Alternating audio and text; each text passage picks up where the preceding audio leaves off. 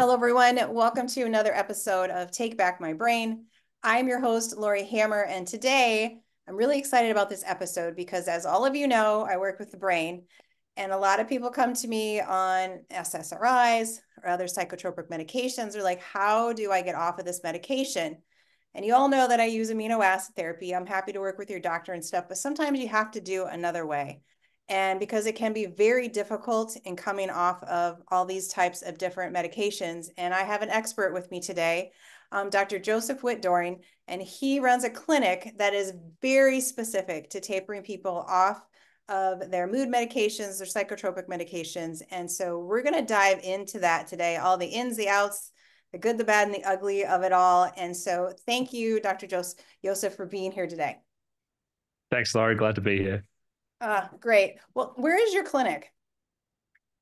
So we work in about 9 different states at the moment. I'll try physically, I live in Park City, Utah, but we do the big ones: California, New York, Florida, Texas, Pennsylvania, New Jersey, Colorado, Georgia, New Mexico. I may have missed some, but if you want to know where we work exactly, you can go to taperclinic.com, and we have a big US map right on the homepage with all of the states we're licensed in. Awesome. And so you can work virtually with people from those states? Yes. Yeah. Yeah. Okay. I love that. So, how did you get into this? Because it's not your typical, hey, I just want to open up a tapering clinic for people on medication.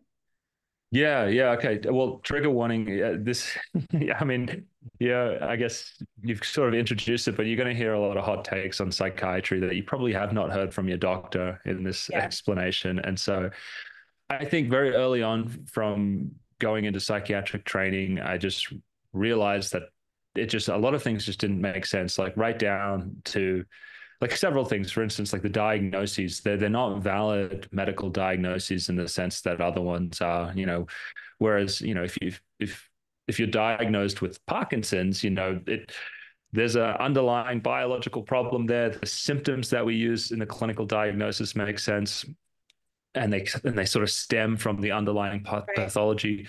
But with something just like depression, for instance, all of the symptoms, they're quite arbitrary. They were just voted on by people. There's no underlying uh, biological problem. A lot of them have been proposed, like a chemical imbalance or different problems, but they never really map out. And that's why in psychiatry we don't use any laboratory tests, because there's nothing that ties the diagnoses together.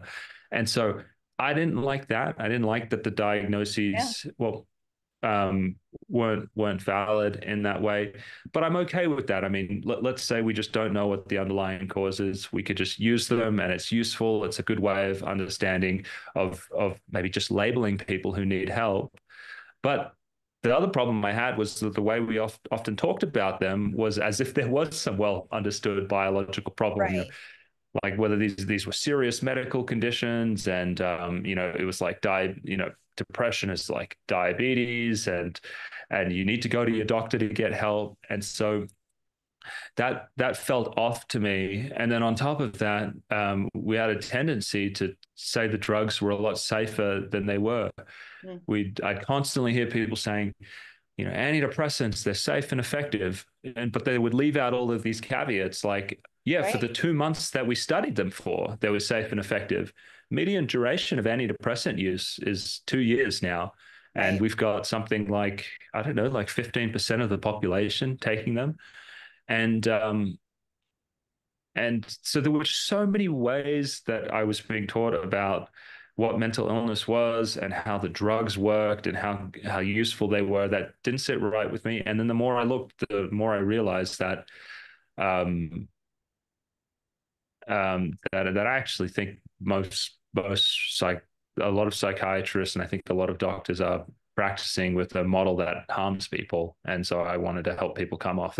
It's a lot Right. to unpack, but So we're gonna poke that's the where I bear today. landed. Yeah, yeah, yeah, We're gonna poke the yeah, bear. So we might get some good comments on yeah, this one. yeah. Yeah. Hmm. No, and I understand what you're saying because I was in nursing school and I went to nursing school because I wanted to get into psychiatric nursing and because it fascinated me and we just had some things in our family. I'm like, that's kind of the route that I want to go.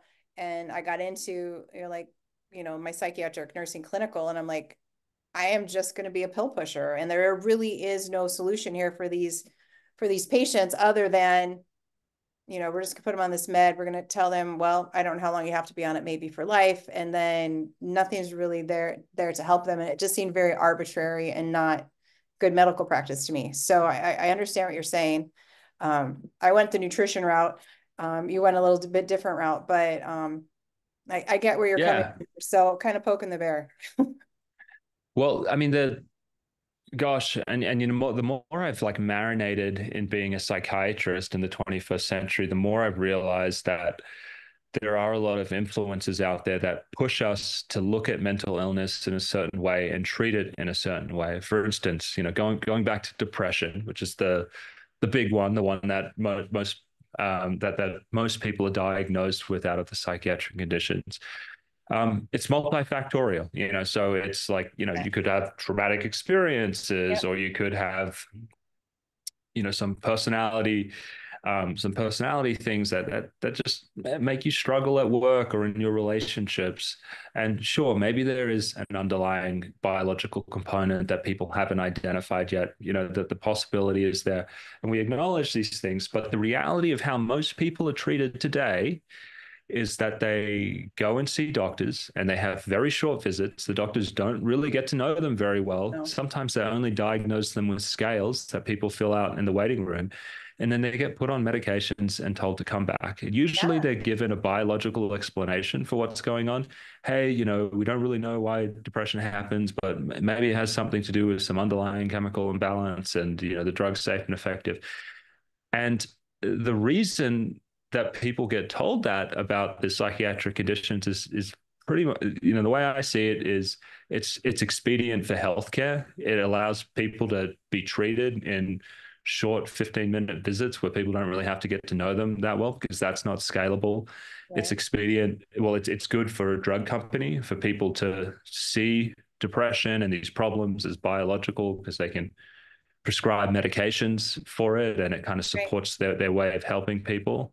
And gosh, the big tin hat conspiracy thing that I'm going to say now is I also think it's helpful politically as well, because I do think a lot of the reasons why people are unhappy come from very valid problems that are happening in the world. And if you just Oh yeah. say, oh my God, depression is on the rise, this thing, and it's probably biological, you don't have to talk about, I don't know, inequality and the problems with poverty and the tax structure and how like it's inflation and all of these problems that really actually trickle down to normal people and make them Right. unhappy. You just sweep it under the rug and just say, oh, you might have a chemical imbalance, and don't worry, we got something for that. So I Right. think there's a lot of reasons that push us to look at mental illness as biologically and fixed with a pill. And it's not helpful for people.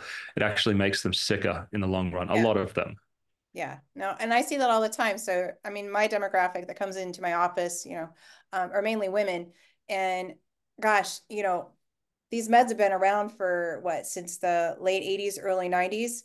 And Mhm. some of them have been on since the 90s, 2000s, so they've been on these medications for a couple of decades. And now, I mean, they feel rotten, right? They feel like it's just everything's just gotten worse. Their hormones are worse, this and that, and nobody's checking anything else. They're just leaving them on the medication, and then we check, their thyroid or their hormone imbalances, and there's an underlying cause that's not related to anxiety, depression. I mean, those imbalances are triggering probably some of that. And when we fix them and they're off the meds, they feel fantastic. But nobody ever checked those things for them to start with. I mean, it's not just a set of arbitrary symptoms that don't mean anything. And then we just give them, I feel like, an arbitrary diagnosis. And so I give a lot of women, my point is I have a lot of women that come into my office. They're like, I just don't feel like I've been heard. Like I still have the same issues I had. And Mhm. I my life kind of sucks right now. And it's been 20 years and I really want something different. And it just makes me really, really sad, that people have to live this way when there's definitely a better way. Yeah, and you raise a good point that we actually have, I think, deteriorated in the quality of care that we give to people coming in and reporting depressive symptoms, because a lot of the times depressive symptoms aren't stemming from some underlying unknown biological problem or even life stresses. I mean, it can be things like Yeah. autoimmune problems. It can be diet.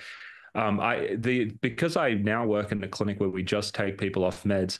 I mean, I see people all the time who are like, I was on medications for 2 decades and I had ECT, and then I did a ketogenic anti-inflammatory diet and I felt better, and now I want to come off my meds because I Right. don't need them and my mood is under control. And we just we and it's not always diet. I just bring diet up as an example because it's something that's diminished in the medical system as not being real medicine a lot of the times. Right. So I bring that up as it's overlooked. But we see people with sleep apnea Oh that my gets gosh, overlooked. yes. Autoimmune conditions get overlooked, and you treat those things, and people go, "Oh, I'm not depressed." Well, you never had depression in the first place. You had a medical problem. Right.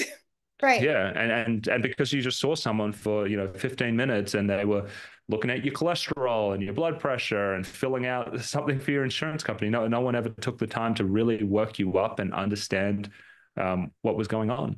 Yeah. And sometimes do people get depressed and anxious? Yes, they do. Like you were talking earlier, I mean, we just shut the country down for 2 years. That's going to make people, sad, depressed, anxious, those kind of things. And so a medication doesn't fix that. Um, there's other things that we have to deal with. And I would love for you to talk about like the long-term side effects of these medications. Um, what is it doing to people's bodies, to their mind, to their health in the long run? Yeah.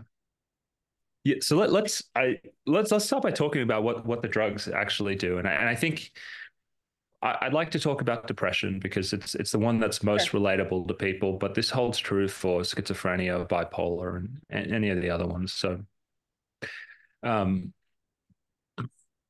a lot of people were told incorrectly that these drugs were fixing an underlying problem in their brain. They said depression's due to low serotonin. This Prozac will increase your serotonin and you'll be better. And it's this idea of the condition being like diabetes, where there's this well understood pathological process that we're intervening in with a very targeted intervention that's going to correct it. And all of the problems that the person is having flowed from that pathology, which we've now fixed, and you don't even need to think about it. It's just like Right. insulin for diabetes. You just give it to them, and everything's done. Everything's gonna be good. Now, yeah, that is not how psychiatric drugs work. There's no underlying chemical imbalance, and so the best way to understand what they do is that they have drug effects, just like alcohol or nicotine. Okay. But they're more stable, right? And because these are Mhm. longer acting drugs, they stay in your system and they modify your mood.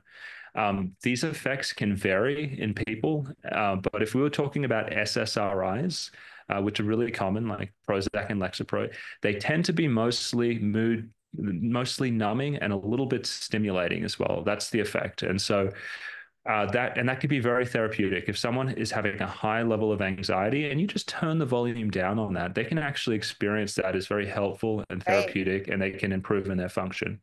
Another drug that people take is Wellbutrin. That's an antidepressant that people find as being more stimulating and motivating and gives you more get up and go. So all of these drugs, they have a signature drug effect, Right. um, and that's what happens. So now we talk about long-term effects. Well, one of the let's say this one of the problems with psychiatric drugs is your body and your brain, they don't like them. So these neurotransmitter systems like serotonin and such, they're not just these tiny chemicals that change our mood and our anxiety. I mean, they're involved in how our heart beats and how we Yeah. digest food and even our immune system. And so when you start taking drugs that throws off those systems, and that's what the drugs do, they modulate neurotransmitter systems. You've disrupted numerous physiological processes in your body, and your body doesn't like that. So it sends signals up to the brain to say, hey, we need you to change the structure of your neurons to adapt to this, to keep us back in balance. And so over time, multiple things can happen. And I've seen all of these. We have some people who never fully adapt to the drug, and they just get that nice therapeutic drug effect for a long time. And that's just great for them. I have a lot Mhm. of people who adapt to them, and the drug just doesn't do anything after a period of time. They go, I have no idea what this thing is doing anymore. Maybe I'm having some side effects, but I don't Yeah. really know. And then for some people, it just starts making them worse. They develop a condition called tardive dysphoria, where they just feel flat and apathetic. and they're just like, "Oh, I don't really know what this is." It just feels like a different kind of depression, and they've genuinely been made worse by the drug, and often that's misdiagnosed, and they get on more things. And so Right. Right. when it comes to long-term psychiatric drug use, the one thing that I like to tell people is, like, you don't know what's going to happen long term, because we don't know how your brain is going to do on this drug after a long period of time. Right. So that's the one risk, that it could stop working or it could make you worse in the long run. But the other thing that I think is, it's hard to even call it a side effect because it is the drug's effect. Let's say, for instance, you're taking Prozac and there's something about it that's emotionally constricting. Um, that's just not helping you in one area, in one defined area. That's having global effects for you. And so maybe being emotionally attuned was helpful in your relationships. Maybe it made you more observant of what's happening with your children or with your spouse, and now that's been turned down some, and that's having a detrimental effect. It's having some collateral damage. Yes, it helped you in one area, but it's also taken away from you in another. And so you want to be mindful about how the drug is affecting you globally. Um, and then, I mean, there's a whole range of other things, but I'll talk about the most important side effects. I mean, with antidepressants, there's weight gain as well. That Yeah. tends to be an issue. And this is not just, it doesn't just make people crave food. You can't like think yourself out of the weight gain. I mean, these drugs change your basal metabolic rate, so you just accumulate more weight, and so they do a number of things there. But there's a couple rare ones which we really worry about. There's this PSSD. This is uncommon. This is likely to not happen to anyone listening, but this is something that I see a lot. Some people develop persistent sexual dysfunction even when they come off the drug, and that is clearly devastating. That's now recognized by most major health authorities. It's written about in the drug labels. And the other thing that we really worry about with the drugs is something called protracted withdrawal. And this is a neurological injury that happens when people come off the drugs too quickly. It doesn't happen to everyone. In fact, it's quite an uncommon thing to happen. But in a small group of people that come off the medications too quickly, they start to develop neuropathy, like burning in their hands and feet, ear ringing, and then this persistent anxiety. And that can be really bad. Yeah, absolutely. Yeah. So when those things are happening to people, like what's the next steps for them to do? So like with this protractive, disorder, what do you do with that? So the good thing about protracted withdrawal is it just gets better over time. Okay. You could consider it to be like a nervous system bruise. There was something about coming off the drug too quickly that shocked your system, and Yeah. so time you wait it out, and in the vast majority of people it goes away completely or near completely. But it can take a couple of years, and it's really can be quite disabling. And then a lot of people, once that happens, they want to get off the drugs, but you have to do it safely. And so you have to do these gradual tapers so you can bring the drug out of your system without irritating your nervous system again. Right. And I was watching your videos, you do what sounds very unique because I've never heard anybody else do this, as you're tapering. You actually will even help people to taper with drops, like you liquefy the medication and do all sorts of amazing things that I have honestly never had a doc do with any of my clients over the years. So can you speak to that? Yeah, so we sometimes use liquid formulations to taper people because as you get to the lower doses of the drug, they tend to be it tends to be really hard to get off without triggering withdrawal. There's there's something about the way psychiatric drugs in particular bind to receptors where when you're on very high doses, it's really easy to make to make reductions. But when you get to low doses, it's like the drug is less sticky. And so if you're at a low dose and you remove a little bit, it can trigger quite a severe withdrawal, even though it feels like you're only taking away a little. It has a big change at the receptor. And Yeah. so to get around that, um, and so what people do sometimes is they try to taper with tablets, and they'll get like a pill splitter, and you can only Yeah. really accurately split a pill into a quarter before it gets a little bit fiddly. But some people will find that even when they drop a quarter of a tablet, especially at the low dose, it causes a flare up of withdrawal symptoms, and then they Right. kind of get stuck there.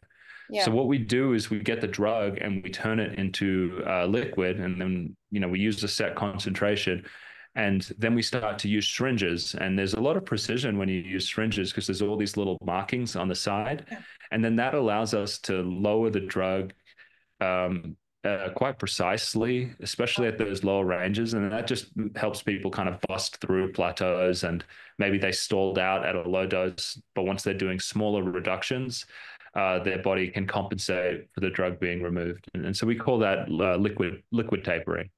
Okay. That Yeah. makes sense. How Yeah. do you determine how fast a person can taper? I'm assuming it depends on the drug for one, or how long the person has been on the drug. Yeah. So the way I do it is it's to prevent well, the main thing is to prevent protracted withdrawal, Right. but the other thing is to keep people functioning. And so I would say when you taper someone, you want them to be having mild withdrawal symptoms, because the mild withdrawal symptoms, the tolerable ones, they are what is triggering the brain to regrow all the receptors that have kind of down regulated That was by the another drug question I being in had. How do there. we know that things are regrowing? Yeah. Mhm. Yeah. We want people to have mild withdrawal symptoms because that's going to trigger that regrowth, but it's also going to allow them to maintain their level of functioning. And so what I have people do in my practice is they complete a diary. So after they do a reduction, we'll track their symptoms and we make sure that they're only having mild withdrawal symptoms, and then we just keep on going. And if anything ever if it starts ticking up, it starts to impact their life. We say, okay, we're going too quickly, and then we cut the rate down. Mm, And so each rate is completely determined by the person doing the taper. okay. That makes sense. What's the most difficult class of drugs to come off of? SSRIs, so like your Prozac, Lexapro, and such, the SNRIs as well. So that's like venlafaxine, and Prestige, and then benzodiazepines. Yeah. So I'd say antidepressants and benzodiazepines are hard.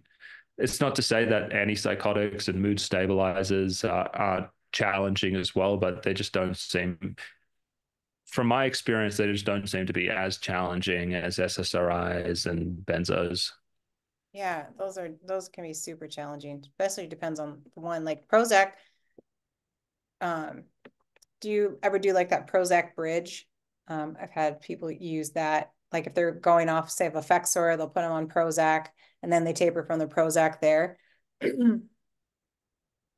I've seen a lot of people do that. In my practice, we generally try and taper people on the drug that their That they're brain currently is on. Okay. used to. Mm-hmm. But that's definitely a strategy that we've seen people use, and it can be a useful one and an effective one sometimes. Yeah. Yeah, I've seen it be effective, Yeah. not all the time, but I'm just Yeah. curious if that's something you Yeah. used or not. Yeah. Um, so when people are coming off of their meds, their brain is healing. Um, do you find that people have sort of a level of fear in coming off their medications, or are the people that you're working with, they're like, yes, we're ready? Because I know it's kind of like the unknown. What's it going to be like? Because if you've been on that med for 20 years, what's life going to be like off the medication? And so how do you kind of help people through maybe some of that thought processy? Well, a lot of it really depends about why they were on the meds in the first place. I mean, we may have some people who, hey, 10 years ago, I moved town and I was depressed and the doctor put me on the meds, but now I've got a great life. I'm doing well. And I have just been refilling it, but I don't really think I'm depressed, and they're doing pretty good. Mm-hmm. That person's usually not that scared about coming off. They feel well supported. They're not really sure why they needed it in the first place. And you just go slowly, Yeah. and they come off. But we help some people who had very legitimate symptoms. They had trauma histories. They were on the Right. medications for legitimate reasons, and for whatever reason now they can't be on the medication, or they've just decided it's not worth it.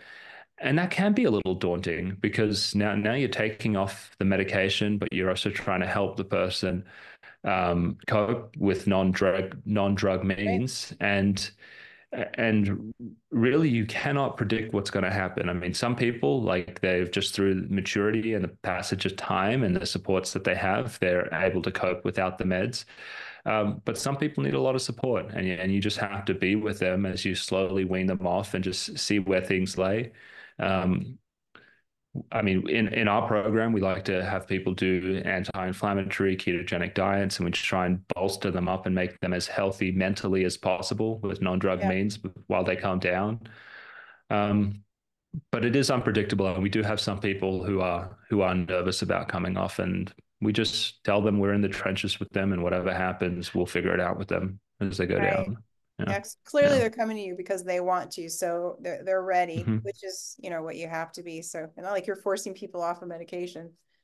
So you Hmm. work a lot with a ketogenic diet as your tapering people? So it's something that we suggest to people just because we've Yeah. seen a lot of people have sometimes dramatic improvements with it. Very.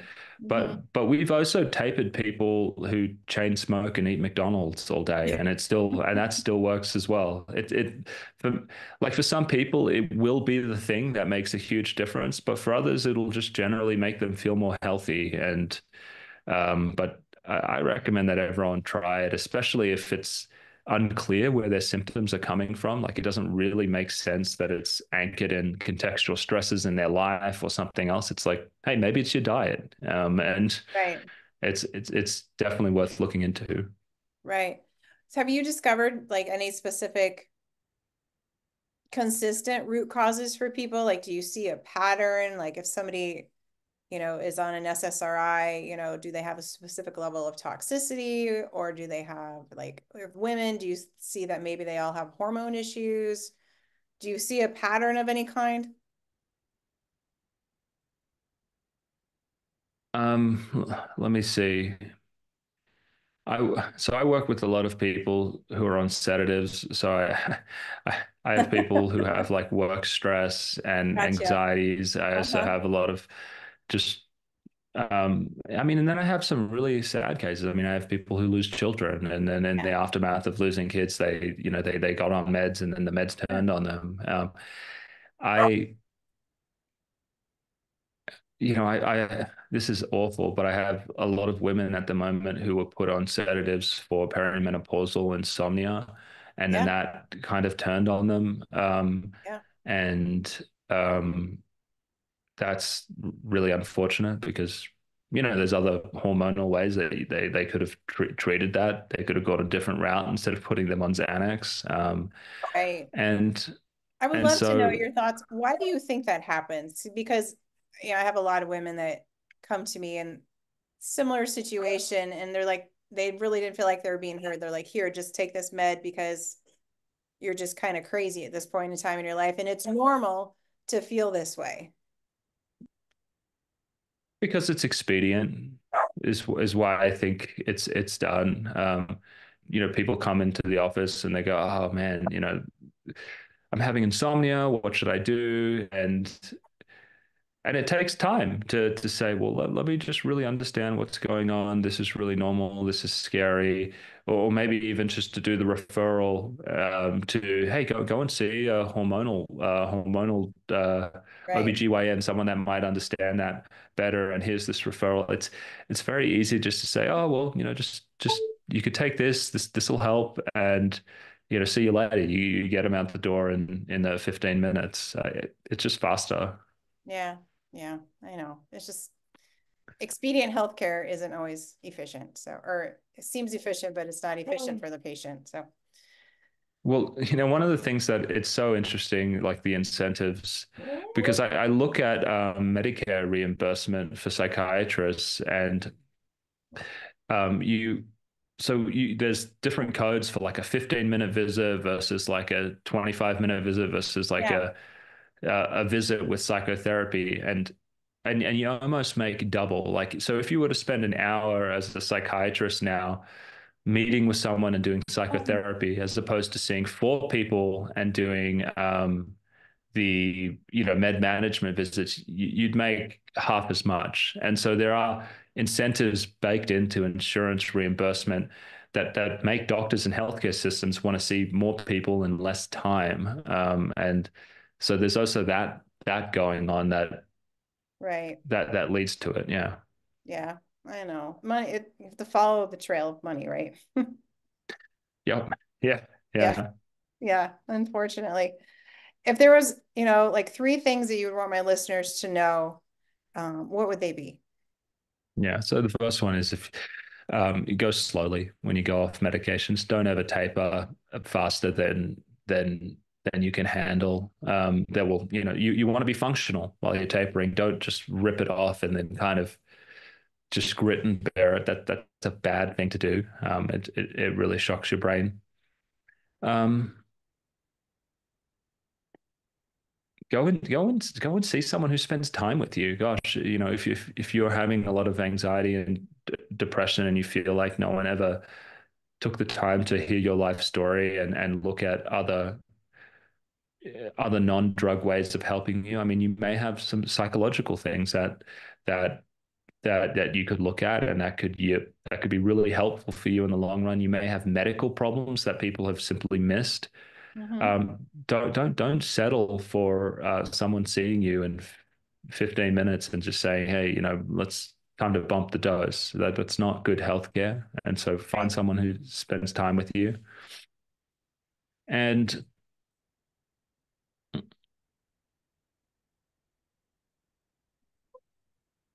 gosh, I can't think of number three right now. You may have to That's all come right. back to me on that one. That's fine. So Yeah. what's one of your favorite stories, of a patient that you've had that you've helped? Or two of them? What's your favorite? Um, Let me see. Well, I mean, this isn't representative, but this does happen sometimes. I mean, we we've had we've had people who have been on meds for like 15 years and suicidal in and out of hospital, and they changed their diet.